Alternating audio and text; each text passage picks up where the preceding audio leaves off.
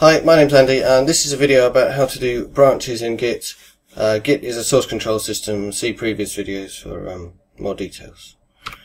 So I'm going to very quickly talk about what a branch is, what it's for, and the fact that there are two different world views of how to deal with branches in source control systems. Then I'm going to take you through the git commands to create a branch, switch between branches, and the simplest bits of merging. And very briefly show you how you can visualize what's going on. So, what is a branch? Well, really, it's the main point of a source control system. Most of the reasons you use a source control system are so that you can keep hold of several branches. There are other reasons as well. So, what is a branch? It's a different version of the same code, one or more different versions of the same code. For example, the version that you've given to a customer and the version that you're working on now. And in particular, it's a different version that we can work on separately. We can work on both versions. It's not just a copy of the code at a particular time. It's a version that we can work on. And also, changes that you make in one, you might also want to have in the other one as well, so you can merge from one to the other. Well, there are two different ways of managing branches in source control systems. In Subversion and Perforce, they're basically subdirectories of your main repository. And in CVS, RTC, and Git, they're treated as a completely different set of code in some separate dimension. So, in Subversion and Perforce, to make a branch, you just copy your entire source code into another directory. In CVS and in RTC and in Git, you can only see the one directory of your source code, and then you do a special command to switch so that you're looking at a different branch of it. Subversion and Perforce, I believe, have done it this way because it kind of feels, from an implementation point of view, it feels like a sensible thing to do, because it effectively you've already got the infrastructure there to copy a directory, so why not use it? But it means that your your merging code has to be clever about knowing what's a copy of what. And Perforce does that reasonably well. Subversion used to have trouble with it. Apparently it's better now, but I haven't used it in anger since then. Anyway, the important thing to realise about this slide is that Git's on the right-hand side. It treats a branch as a completely different thing from a directory. A branch is a whole new world containing another copy of your code, not just another directory. Another thing that you need if you're on the left-hand side is you need to be able to check out a subdirectory, not the whole tree. Otherwise, you'd be checking out all the branches, including old ones and things. So. Git is sort of anti the idea of checking out a subdirectory of your source code. Git wants you to check out the entire repository, and if you've got sub areas of it, they should probably be separate repositories. And Git gives you functionality to combine multiple repositories together in a way that works rather nicely, so that would be the way you'd avoid that. The problem of putting multiple things together. Anyway, given that we now know how Git thinks about a branch, it's you type a command and your whole the whole of your working tree, the whole of your source code changes to reflect reflect what's in the other branch. Let's look at how we create a branch. So we've been working on this important project called sayings. We're going to continue working on it in this video. So cd into the sayings directory, and then to make a branch you type git-branch and then the name of the branch. And in this case I'm calling the branch release 0.1, and that's it. It'll happen very quickly. It'll feel like nothing's happened, but actually you've now got, functionally you've now got another copy of your code which you can branch off in another direction and keep both copies going, merge changes between them. So just like you type git status to work out what on earth's going on, when you're working with branches you type git-branch, just git-branch with no arguments to work out what's going on. And what it tells you here is there are two branches. One's called master and one's called release 0.1. Excuse me. And the little star means we are on the master branch. And you can also notice if you type git status like we have at the bottom, it says on branch master, so it tells you what branch you're on there. Okay, so now we've made a branch, we're going to want to switch to it. So let's do that. Nice and easy. Git checkout release 0.1. The checkout command in Git tells Git to change your working tree to match something from history or something that's checked into your repository. In this case, we're telling it to check out a branch, so it's going to switch over to switch your current working tree over to the code that is at the head of that branch, and it prints out for you, switch to branch, so you know what it's done.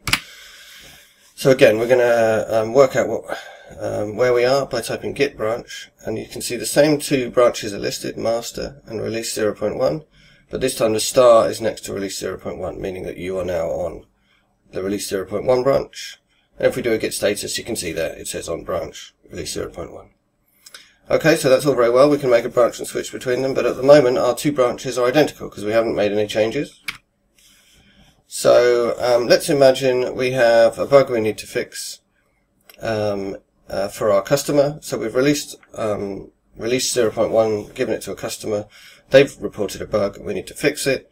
So we modify northern.txt and change the spelling of ibagum to the correct northern spelling, and then we commit that change. So the command at the bottom there is just a shorthand way of doing a git add and a git commit all at the same time, and passing the commit message on the command line, so we don't need to do it in a text editor. I don't normally use such a shorthand command when I'm really doing it, but to fit it onto the slide I have.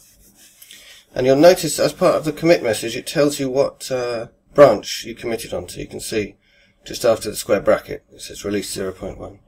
So you know you're making changes in the release 0.1 branch, which means when you switch back to master you won't see this change.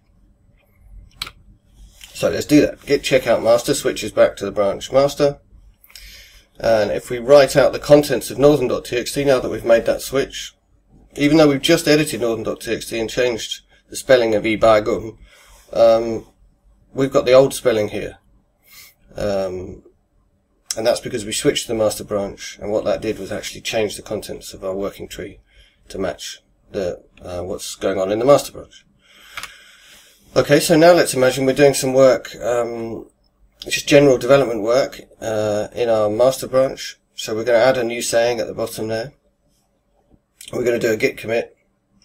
Notice that the message that Git gives us after we've done a git commit tells us what branch we're on, and we're on the branch master, which is always the name of the default branch unless you really go to effort to change it. So we've made some changes to the same file in master and in release 0.1. So the important thing we need to do now is we need to pick up the bug fix that we made in our release code so that it goes into the next release as well. Otherwise our customers won't be happy. So make sure we haven't made any changes that we haven't committed. Before you do any merging, you better do that. And also before you switch branch, do that. Git will complain if you don't. It'll tell you about it. But the reason why is because it's going to change all those files. So if you've got changes to those files, which it hasn't tracked yet, and then you check out a different branch or merge, it's going to modify those files and you have no idea what changes are caused by whom, and it's a nightmare. So make sure you haven't changed anything, or anything you've done has been committed. We use git status to do that, and it says nothing to commit, so we know we're okay. And then we're ready to do a merge. So we're on the master branch, and in order to merge in stuff from the release 0.1 branch, we just say git-merge release 0.1, and that'll merge everything from release 0.1 into master. You can pick and choose individual changes to merge in, but we're not doing that. That'll be a later video. We'll talk about how to do that. So for now, we say git-merge release 0.1, and if Git finds it straightforward to do this merge, which it does in this case, it will immediately pop up an editor for you saying please describe the merge that happened. And in this case, there's a default description, which is merge branch release 0.1. You may well want to add more detail about what exactly you're doing, why you're merging at this moment. So I might change this to say pick up bug fixes from release 0.1. And once you've typed in that message, it prints out a little bit more about what it's doing.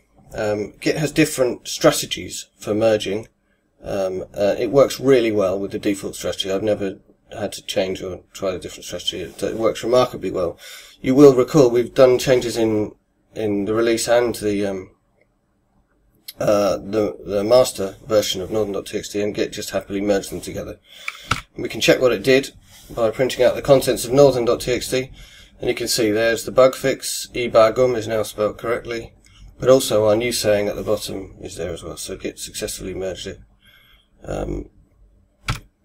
If something went wrong, something didn't merge correctly, Git won't immediately commit that as a commit.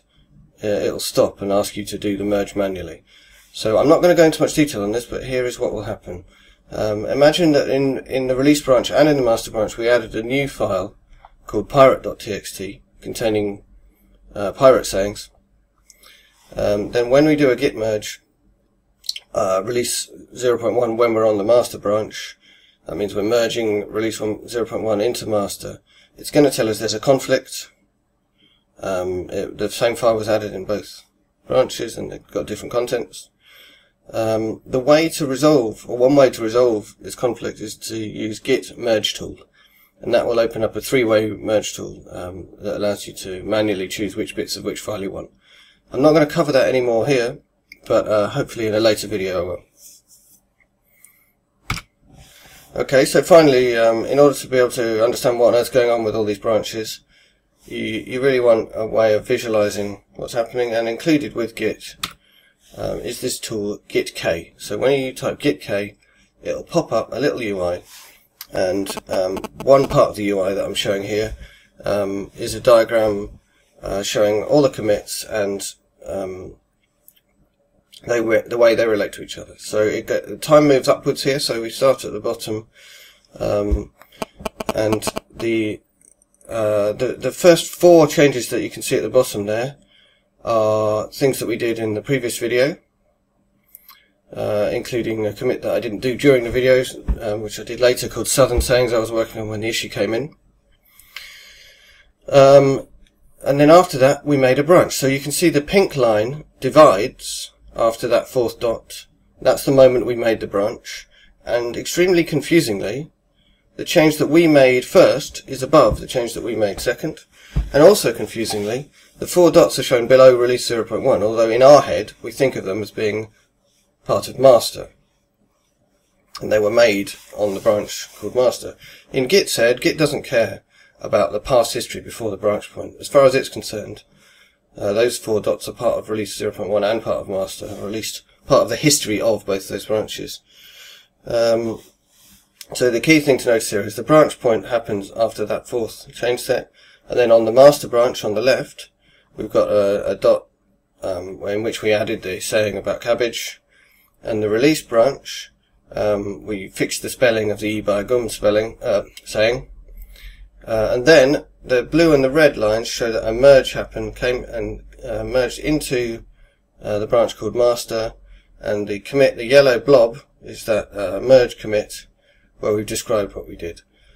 So git-k can show you what happened in various branches, and obviously if you do more long-term work in a branch, you'll have lots of blobs in the separate branches rather than just one in each of the each side like we've got here.